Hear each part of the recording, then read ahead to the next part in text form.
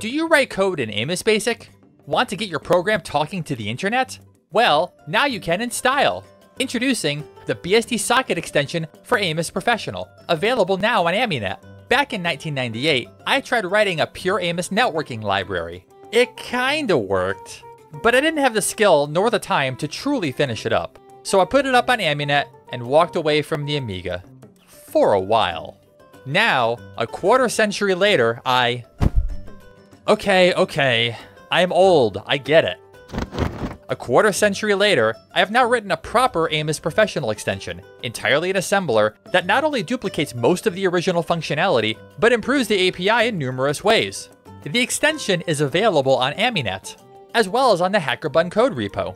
Download and unpack the most recent release, and follow the installation instructions. Assign the extension to extension slot 18, and you're ready to go. The extension requires that you have an internet connectivity program running, like MiamiDX or Roadshow, before you can use most of its functionality. Open the BSD Socket library in your code, and your code will be ready to hop on the information superhighway. The extension provides both low-level access to BSD Socket functionality, as well as some higher-level abstractions around waiting for network activity. There's example programs in the release and on Hackerbun that show off writing both client and server code. Due to how AMOS takes over the machine when running, the extension uses two approaches to ensure that network connections don't block your program in a way that AMOS can't recover from.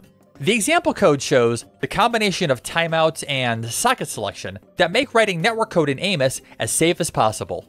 The extension is licensed under the MIT license, so use it as you wish, but please tell me about it so I can link to your project. As of this video's release, the extension's been powering the client-side networking of the game Aquabus for over a month, so it's already stood up to a lot of use.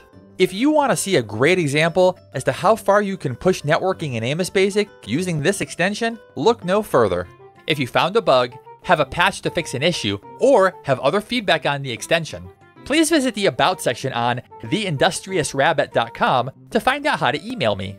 Email is the best way for me to keep track of what needs to be done. Praise is welcome on Fediverse, but I'll redirect bugs, issues, and features to my email to keep it fair to everyone. If you like the extension, or you enjoyed seeing this 25-year-long journey come to this point, check out the donate link in the description. New releases will end up on Aminet and Hackerbun. Subscribe to the RSS feed for the project, or to the RSS feed on theindustriousrabbit.com, or follow me on Fediverse for new release notifications. Finally, thanks to the Amiga and AMOS communities for keeping these machines and programming tools alive for so long. It's been really great revisiting this world, and I look forward to diving into even more Amiga-related topics.